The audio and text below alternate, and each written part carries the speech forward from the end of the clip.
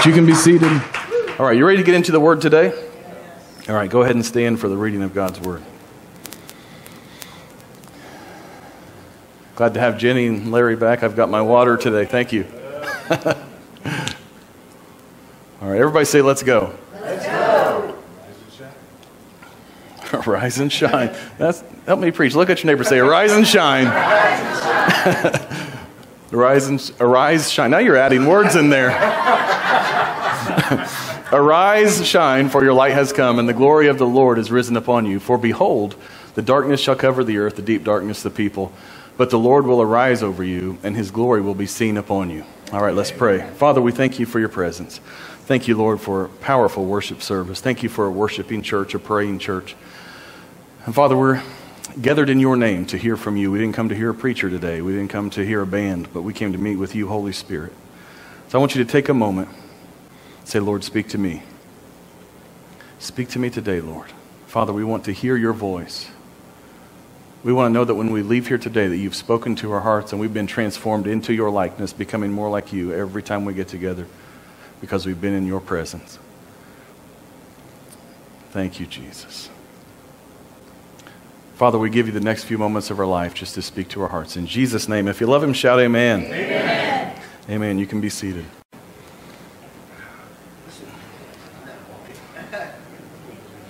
Let's read this again.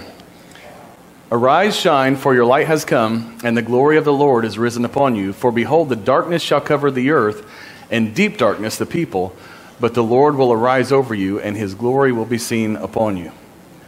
Did you know that God's glory is supposed to be seen upon you? Did you know that? That's what we're going to talk about. Everybody say glory. Glory. Some people say that this passage is talking about the millennial reign, the 1,000-year reign of Christ. But it says that darkness shall cover the earth, and deep darkness the people. When Christ comes back to reign, there won't be any darkness, right? So it's not talking about the millennium. It's talking about right now. Right now, you and I are seeing more darkness than we've ever experienced before. Would you agree? Yeah. You just turn on the TV and you see it. Not just the news, just the filth that they send through. They call it, I've talked to Spook about it, some of you guys, it's like they call it entertainment. In this movie, we murdered 100 people. That's entertainment? That's darkness. Are you with me? So look at verse 2. It says, for behold, the darkness shall cover the earth, and great darkness the people, but the Lord will arise over you, and his glory will be seen upon you. Here's the good news. You're not the word people. You're the you right there. For behold, the darkness shall cover the earth, and deep darkness the people. That's not us. But the Lord will arise over you. Everybody say, that's me. That's me. And his glory will be seen upon you. God is going to arise over you, and his glory will be seen upon you, on your face. So when there's darkness in the world, God's glory and his favor is supposed to shine upon his people. We're supposed to look different. Amen? Let's go to verse 3. And Gentiles shall come to your light, and kings to the brightness of your rising.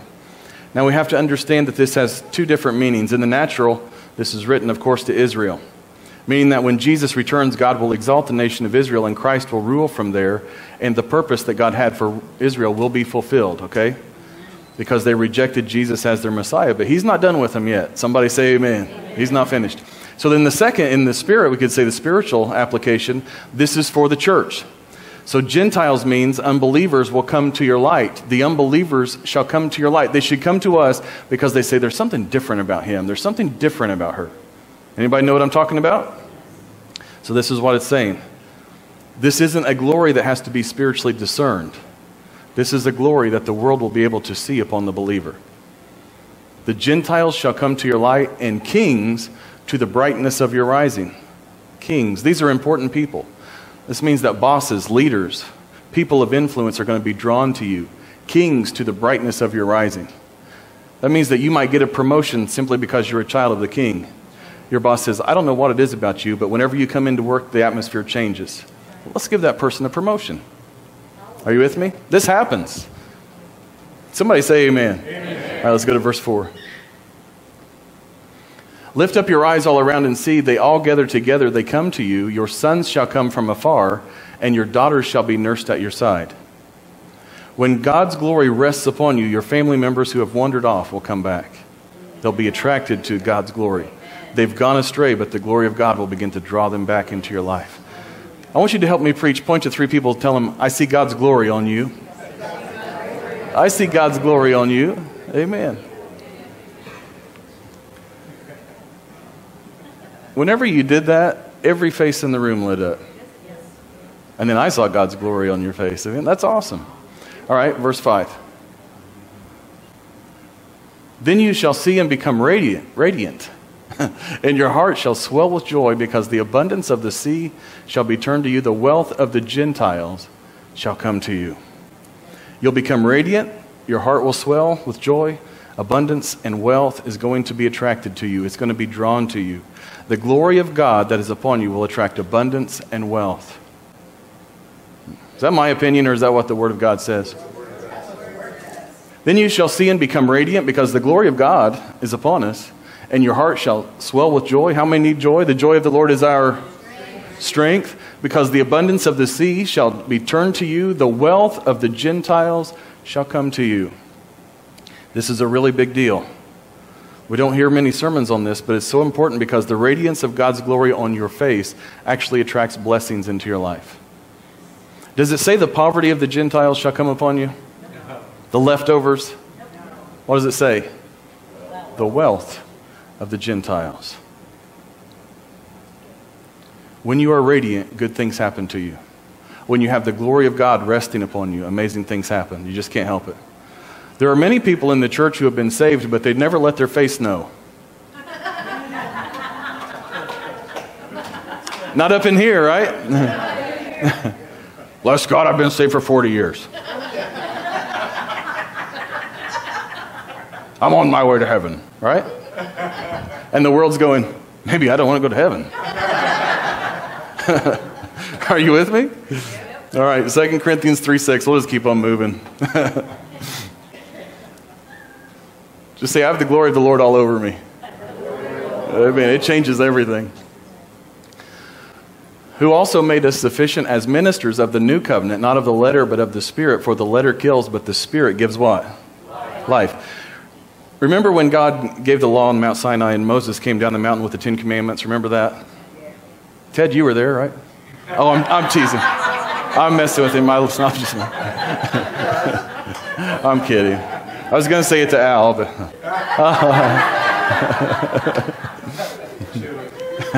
We love you. Next, I don't know if you can hear me or not. Next week is his birthday, okay? Is next week your birthday?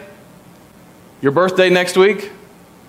Yeah, he can't hear me, but so we're going to bless him next week, all right? Where was I? I'm so sorry. I love Ted.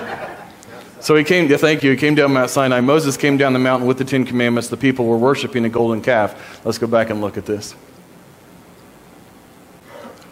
Then you shall see and become radiant, and your heart shall swell with joy, because the abundance of the sea shall be turned to you in the wealth. I don't think that's right, is it? No, Exodus 32. There we are. All right, we're back. Now when Moses saw that the people were unrestrained, for Aaron had not restrained them, to their shame among their enemies. All right. Then Moses stood in the entrance of the camp and said, whoever is on the Lord's side, come to me. And all the sons of Levi gathered themselves together to him. Verse 27. And he said to them, thus says the Lord God of Israel, let every man put his sword on his side and go in and out from entrance to entrance throughout the camp. And let every man kill his brother, every man his companion, and every man his neighbor. Verse 28. So the sons of Levi did according to the word of Moses. And about how many men? 3,000 men of the people fell that day. So the law is given, and 3,000 people were killed. See that? And then we read in the book of Acts that after Peter's filled with the Holy Spirit, he starts preaching. How many people get saved? 3,000. Acts chapter 2. Here we go. And with many other words he testified and exhorted them, saying, be saved from this perverse generation. Then those who gladly received his word were baptized, and that day about 3,000 souls were added to them. Here's my point. When the law entered on Mount Sinai, 3,000 people were killed, but under grace on another mountain, Mount Zion, 3,000 people were saved. You see that? Go ahead, give the Lord praise. The law brings death. Grace brings life. Now let's go back to 2 Corinthians 3, verse 6. Who also made us sufficient as ministers of the new covenant, not of the letter, but of the Spirit. For the letter what? kills. 3,000 died, but the Spirit gives life. Now you know what it means when it says the letter kills, but the Spirit gives life. All right, verse 7. But if the ministry of what? Death, written and engraved on stones, was glorious, so that the children of Israel could not look steadily at the face of Moses because of the glory, everybody say glory, glory of his countenance. They couldn't look at the face of Moses because the glory of his countenance, which glory was what? Passing away. God calls the Ten Commandments a ministry of death, but it was glorious. So Moses puts a veil on to cover the glory of his face. This was actually very smart because the glory was fading away. So if they say, well, on Sunday I saw Pastor Moses, he had the glory of the Lord, but on Tuesday the glory was gone, he was actually smart. He was hiding it from the people. Because they'd say, oh, there's sin in your life. Because I saw you on Sunday morning, Pastor Moses, and I saw the glory of the Lord all over you. You must have done something wrong because now it's fading away. See that? So he covers it to hide it from the people, but in the presence of the Lord, he takes the veil off. Everybody see that? Here's my point. If the glory of God showed up in a tangible way on the face of Moses, where everyone could see it, and he was under the law, the ministry of death, how much more is God's glory supposed to show up on your face under the new covenant of grace? Are you seeing this? All right, verses 8 and 9. How will the ministry of the Spirit not be more glorious? If Moses had it, right? For if the ministry of condemnation had glory, the ministry of righteousness exceeds what? Much more in glory. In this passage, we see the law called the ministry of death and the ministry of condemnation. And it was fading away. But there's a much more glorious ministry right now, the ministry of righteousness. Whose righteousness? Jesus' righteousness. This ought to be a big eye-opener for the church. Because people who are teaching the law, do this, don't do that, a list of rules, a list of do's and don'ts. People who say you're righteous as long as you're living right until you sin.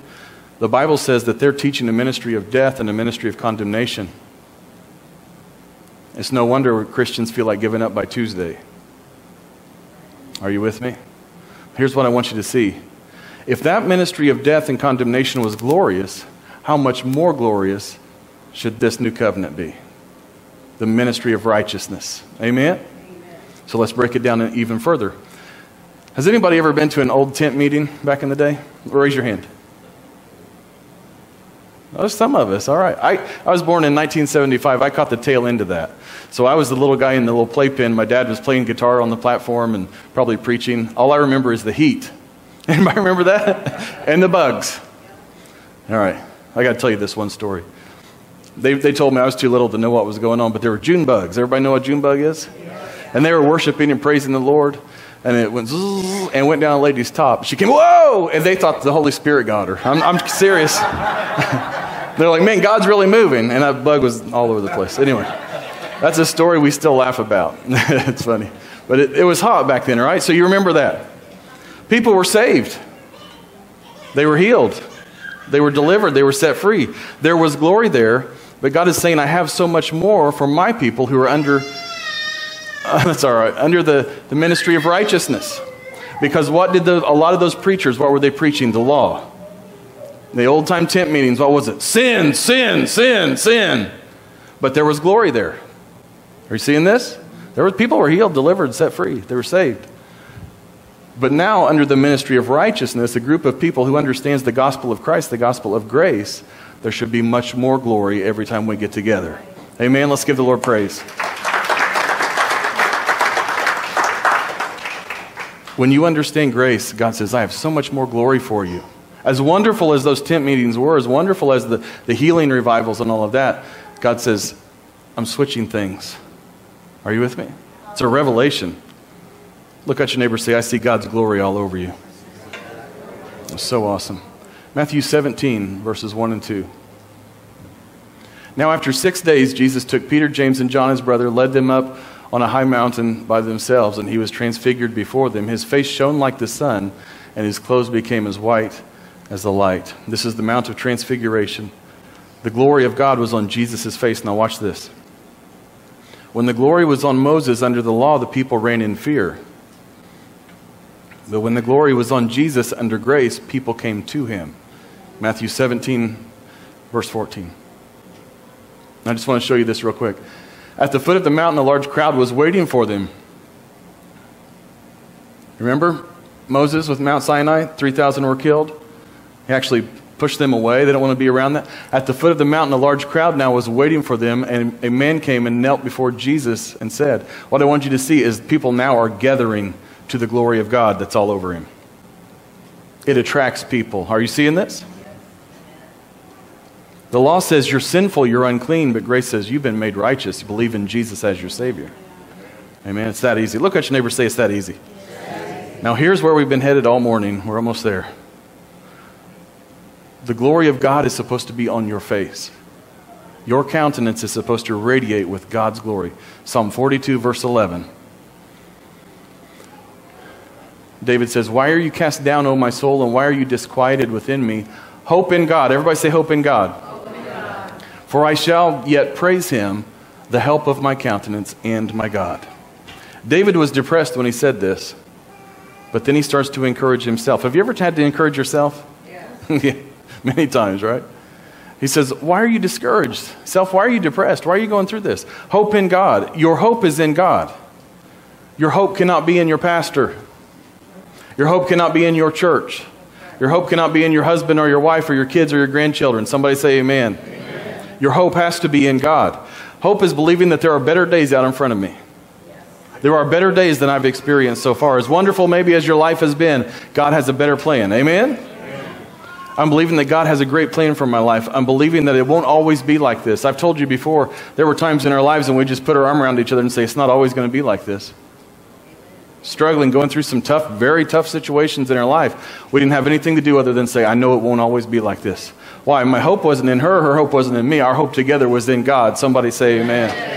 Touch 3 people, tell them I have hope. I have hope. We're just going to have church. You've already been hugging anyway. You can touch your neighbor. It's all right.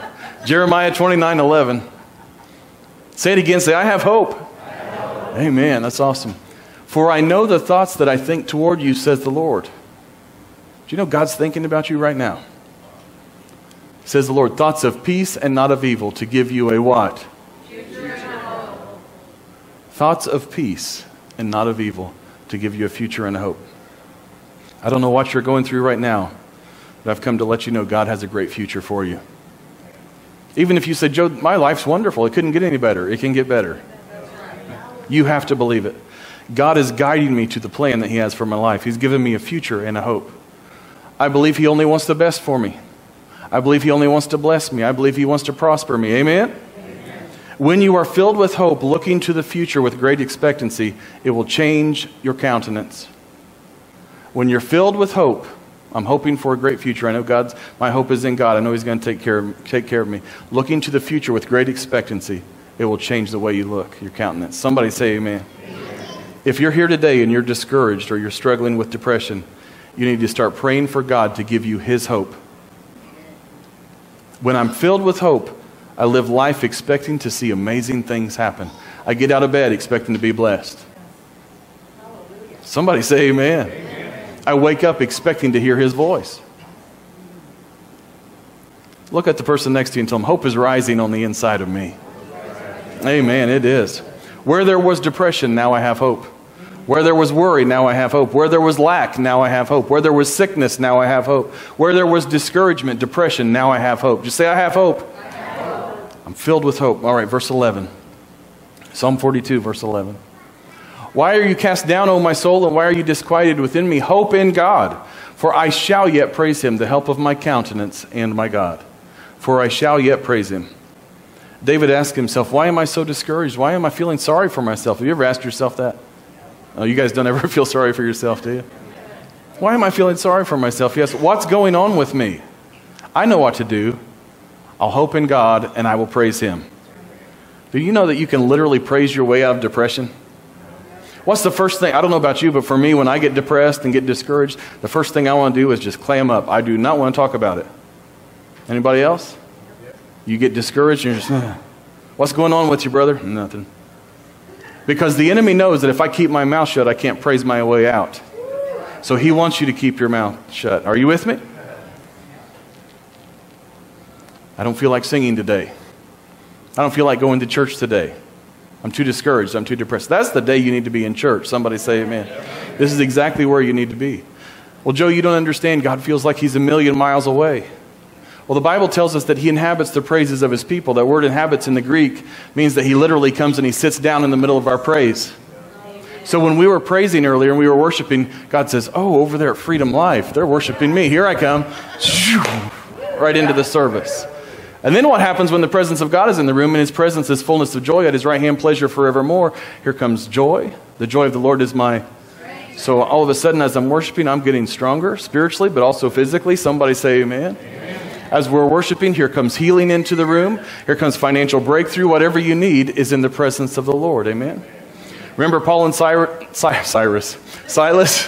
Paul and Silas were worshiping in the inner sanctum of the prison. And the doors flung open as they're worshiping. People say that was to get them out. Their chains fell off. I believe what happened is God says, oh, they're worshiping over there in the prison. Here I come. And the doors flew open so the presence of God could get in. Amen? That's what's happening. Somebody say amen. Look at your neighbor and say, praise is a weapon. Praise is a weapon. If he feels far away from you, a million miles away, start worshiping. Start praising him. Amen. This is how I fight my battles. Right? We just sang about it. I worship through the battle. I praise. I shout through them. If you were to walk in this room during the week on your pastor, don't check the cameras either, and see me worshiping, I don't know if you'd come back. You say, that boy has lost his mind. Who's he talking to in there? Who's he singing to? Who's he jumping up and down? Why is he running? What's wrong with that guy? Because when I get alone in the presence of the Lord, I just worship like, well, nobody's here. But I just worship from my heart. Are you with me? Yeah. So when you get the struggle, whatever you're going through today, I feel like I'm ministering to somebody. You get that struggle, and I just can't seem to get out of this. I dare you to worship. I dare you to get caught up in the presence of the Lord and let him minister to you. David said he danced before the Lord. Have you ever danced before the Lord? I have. You look like a fool. You feel like an idiot. But then all of a sudden you start laughing. And here comes the joy. Here comes the strength. Here comes the healing. Amen? Look at your neighbor and say, get in his presence. Get in his presence. You have to do that. I'll praise him when things are going good. I'll praise him when things are going bad, when they're falling apart. So can we just talk? I want to challenge you to go deeper into worship. I know we're worried about what someone might think about us, but I want to challenge you, go deep into his presence. Don't worry about the person next to you. You realize that some people in this room, they're on the verge of a breakthrough. They are this close. They're at the threshold, ready to step into the breakthrough. And if they could just worship, they would receive what they've been believing for, but they may go, oh man, I don't want to offend them. I wonder what they're thinking. That's what freedom is all about, is I don't care what you're thinking. I came to worship. Amen?